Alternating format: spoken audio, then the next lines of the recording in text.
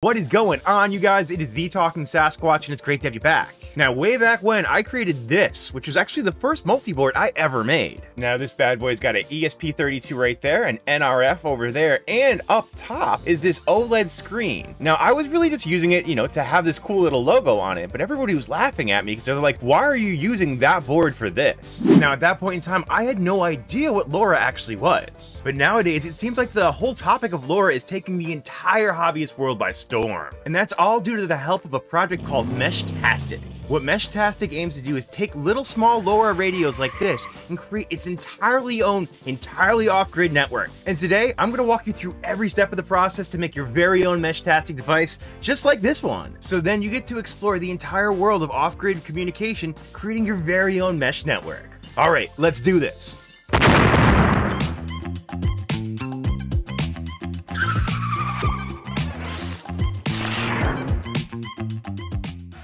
All right, so first of all, I guess the question is, what is LoRa? Well, LoRa stands for long range. I mean, that's pretty much it. Basically, LoRa is just a wireless technology that uses license-free frequency bands in order to send small packets of data over long ranges. Now, over here in North America, we actually use the 915 megahertz frequency band in order to send our communications. Our friends over in Europe can actually use either the 433 band or the 868 megahertz band. Individual results may vary, so, do some research on what band you want to use to figure out which one's going to work best for you. Now, what's great about LoRa is that it uses really low-cost radios to communicate over distances that you typically couldn't actually do. Now, it does this by creating a mesh of nodes. The more nodes you have, the further distance you can actually spread out. In fact, there's actually a user named KBox Labs that was able to create a mesh network that extended to 254 kilometers. That is 158 miles for all of us who use those freedom units. What's great about the LoRa network is it actually figures out what the most efficient distance between you and the person you're communicating are,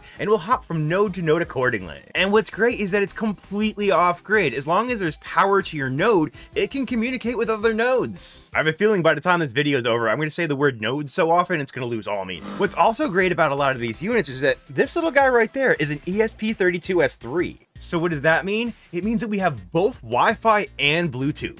That means it's super easy to connect these devices to either your home network, which we'll talk about later, or your phone. But what's great about these devices, they do not require any sort of internet or cellular data. They work entirely on their own. Now, obviously, this little guy doesn't have a keyboard or any way of actually interacting with it. So yeah, being able to pair it directly to your phone using the Meshtastic app is absolutely awesome. Now, I've picked up a ton of these Heltec V3 boards. They're super cheap and the community loves them. There's a ton of development and a ton of 3D files for them. Now, you can actually buy them with their own little case. This little ugly guy right here, I mean, it works. It's got a really small antenna, but if you can't 3D print your own case, it's a really good option. Even in the back right there, you can see you have the access to the JST connector for the battery, so I guess you just kind of like tape it on there or something, but hey, it'll still work. And definitely, there's no reason to be intimidated by these. They come in a case that has the antenna, and it's even got header pins on there, but guess what? You don't have to do anything with the headers. There's no soldering, there's nothing. It's super simple, it's super easy. Now, you can power these things by USB-C or with a 1.2 JST connector. Now, I actually picked up a bunch of these little guys too. These are 1100 milliamp hour batteries, which fit great into this little case right here. Now, I've really been digging this little tiny case by Simon Musi. It's real small, it's got a small antenna, but it's great for carrying with you. You can throw it on a keychain, and yeah, if you're going to be using Meshtastic or something, this thing's absolutely fantastic. Oh yeah, one other quick thing I always like to mention about JST connections on batteries. Now, there does not seem to be any sort of consistency when it comes to the polarity of the JST connectors on these batteries. Is the red wire on the left? Is the black wire? Nobody knows. If you don't know for yourself, you can always look at the board. A lot of times it'll say positive, negative on there, or if it comes with a JST connector like this, just match the wires. Now, the Heltec V3 is one of the most popular devices, not only because of its expandability and its low power consumption, but also because of all the cool 3D files that the community's made. Now, I just showed you my favorite small one, but this guy right here is pretty cool. This will fit a 3000 milliamp hour battery. Now this case is by Tony G, and it's super cool, and I got it printed in one of my favorite colors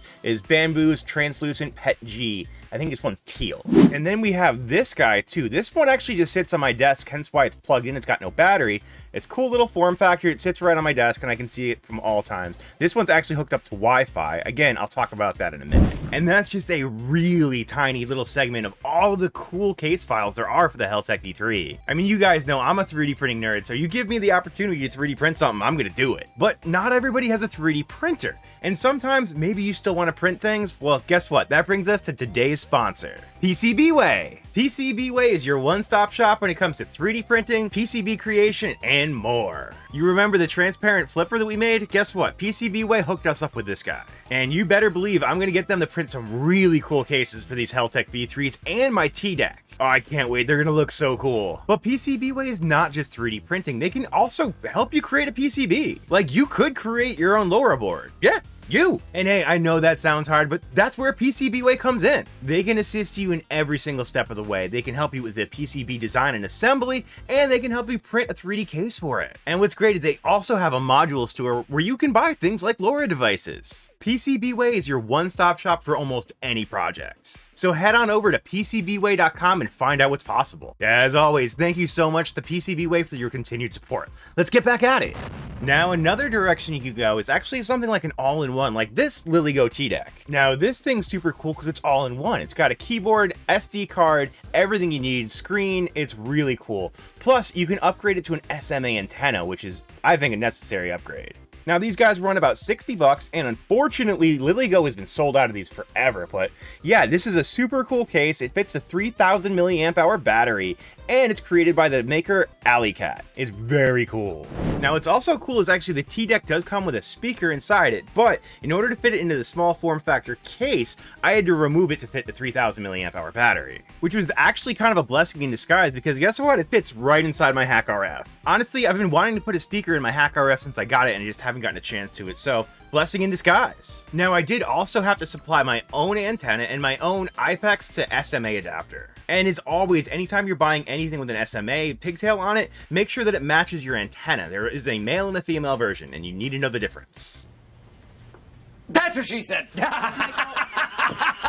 And actually, this antenna right here, I ordered directly from Rabbit Labs through Amazon. And that's right, Rabbit Labs actually has an Amazon storefront selling antennas and stuff. It's really cool. Just make sure you pick the right frequency range for your region. Now, the T-Deck is actually really freaking cool. Let's get a close up and I'll show you what's going on. All right, trying to work with my glare here, but yeah, it's actually got full keyboard right there. And this is actually a little bit of a trackball, so you can actually scroll through the different devices that are on your network. Now, you will notice that I have GPS disabled. Actually, I haven't even installed GPS onto the unit yet. I probably will in the future, but for now, I'm trying to keep it incognito. So yeah, I can actually go ahead and send a message from a different device, and what's up, Swatch fam? That's so cool. I love these things. Keep in mind, that device is not connected to the internet, so this is all off-grid. Oh yeah, one quick thing about GPS is that GPS is enabled automatically when you set this up, so make sure to turn your GPS location off if you don't want to share that info. Now, in order to hook up one of those Heltec boards to your phone, all you have to do is either pair it with Bluetooth, or you can actually connect the Heltec chip directly to your home network. What I like about the second option is that basically, as long as I'm within range of my Wi-Fi, I'm connected to the mesh network. All right, so let's get into the nitty-gritty of actually installing this firmware. It's super simple. So let's head down to the desktop, but not before plugging in our device to USB-C. This is gonna be the one I'm gonna update right now, and all we gotta do is plug this in, ready to go. All right, so here we are over at flasher.meshtastic.org. If you guys know me, you know I love me a web flasher. So this is going to be super simple. All we got to do is select a target device. You can see how many different devices you can pick from. There are a lot, but for now, we're just going to pick the Heltec V3. We're going to select firmware version. Let's go with a stable version. There's a lot of updates to this firmware. Sometimes things can, not be as stable as others. So we'll stay out of alpha for the moment and stick in stable. From here, we can go ahead and click the flash button. Bunch of information, bug fixes. Let's scroll down and let's see, click continue. Don't really need to change much here. It is a good idea to click full erase and install. Click erase flash and install. And then just make sure you pick the right port. I always like to unplug the device and then plug it back in to know which one's which for sure. Here we are at COM14. So click on that one, click connect, and it's just gonna go ahead and do its thing. It does not take that long. After these messages, we'll be right back. Hey, and just like that, we are all set. Fantastic.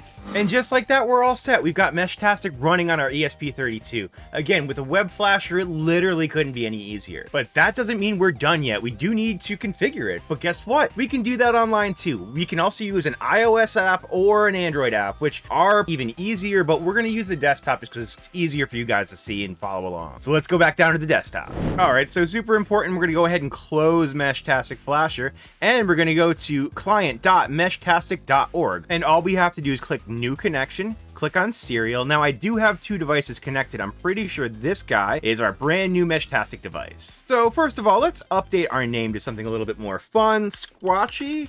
Sure, why not? And the short name's only going to be 4 digits. So, let's see. 1 week later. Let's call this one Small. Here we go, and click save. Anytime we save things, it's gonna reboot the device, so it might have to reconnect it. We'll see what happens. All right, cool. So our device is back up. We can click on the configuration button. A few important things to notice here. First of all, position. It's going to automatically enable your position. So if you don't want to do that and you don't want to let people know your location on the Meshtastic app, definitely disable this because obviously right here is a map. Also, you can enable Wi-Fi right here in the network tab. So if you do that, just type in your network name and your password and it will directly connect to Wi-Fi for you, which is pretty cool. For now, we're going to leave this disabled and we're going to go over here to LoRa. So you're going to see our region code right here for my node is unset. We want it to be US because again, I'm in the US. Now, don't forget to click the save button in the upper corner and that'll make sure that the configuration is saved to the device. Now, if you're going to pair your phone with Bluetooth, you can go over here and if you want to, you can either select a random pin or you can make a manual pin, whatever your preference. Now, the other thing we want to do to be able to send and receive messages is go over to the channels tab over here. We want to enable uplink and downlink. That way that we're going to actually be sending our messages and receiving our messages. Just go ahead and click submit and it's going to do that whole resetting thing again. Don't worry, it's going to reboot every time we make an update. It's normal. And that's it. We already now have a working LoRa device. It's going to use its little antenna to try to find other nodes in our region, or if you happen to have your own nodes, it'll use those. Now, right now, you're full off grid. This thing absolutely is not connected to the internet. It's not connected to anything. I mean, it's plugged in right now just so that it has power, but yeah, it's not using anything. But what we can use too is going to be what's called Mqtt to really supercharge this guy. Now, what Mqtt is message queuing telemetry transport, but all that means is we're actually going to use the internet as kind of an intermediary between our nodes and our friends' nodes. Now, some people are going to say, doesn't that defeat the purpose? This is supposed to be all off grid. And while I understand that justification, I don't think it does whatsoever, because really what we're doing is we're taking my little group of nodes and connecting it to all my friends' little group of nodes. So remember, again, this thing is still not connected to the internet at all, but I can message people thousands of miles away that I could never do on simply a mesh network. All right, so I actually filmed this entire part using the web configuration to set up Mqtt. What I realized is that you can't actually share internet from your computer to the LoRa device, so it's completely useless. So what we're going to do from here is actually use an Android device. It works on iOS. Actually, the app is way better than the desktop device, so use this when you can. All right, so I fired up the Meshtastic app. You can get it from the Play Store or wherever you get your apps from. And then Small right here, we'll click on that and let's see if it connects. If we're lucky, at the top it'll say where it says not connected, it'll actually connect to it. There we are. Perfect. We're now connected to the device. So from here, what we'll do is little hamburger menu up here, go to radio configuration and then go to Mqtt and it loads right up. You'll notice right now it's not enabled. So if we click Mqtt enabled, it's enabled. So you'll notice there's already an address and a login already in there. What's funny is if you show the password, it's large 4 cats, which is kind of fun. Basically, this is just a standard login. Everybody uses the same login, so everybody's kind of in the same lobby. Mqtt and LoRa tend to get pretty noisy. There's a lot going on here if you're in the default channel. The other thing we want to make sure we do is toggle proxy to client enabled. That's what doesn't work on PC, and that's why this whole process didn't work at all when I was doing it on my computer. Now, the other thing to note, which is really cool, is you can change the root topic. Right now, I'm just in MSH, which is like the lobby for everything. It's going to be very noisy, and there's a lot going on. What I'm going to do is actually just add a channel to it. So if we go like this,